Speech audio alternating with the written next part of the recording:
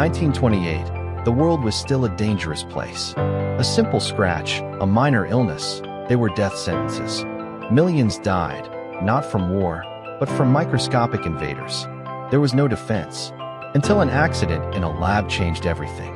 A forgotten petri dish in Alexander Fleming's lab. That's where the miracle began. He discovered penicillin, the first antibiotic. It was a superweapon.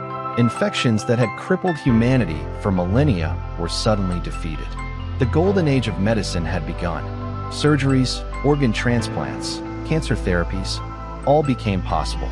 But we grew complacent. We overused the miracle. We used it for common colds. We even fed it to livestock. We thought our enemy was vanquished. But the microbes were smarter. They adapted. They evolved. They learned to resist.